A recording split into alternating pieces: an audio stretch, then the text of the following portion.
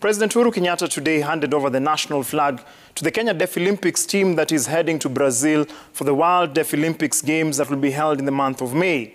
The Kenyan contingent that has 105 players will take part in 5 disciplines, that's athletics, women's football, golf, men and women's handball, as well as men and women's basketball.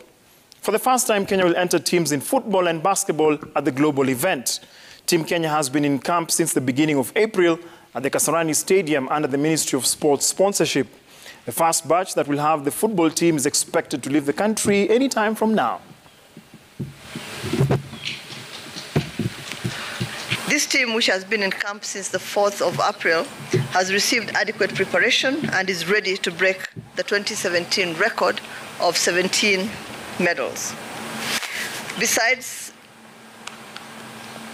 the usual training for competition, the team has also undergone sensitization on anti-doping, regulations on mental health, and on media relations. So they'll be able to represent us extremely well when they win the gold medals and they're interviewed.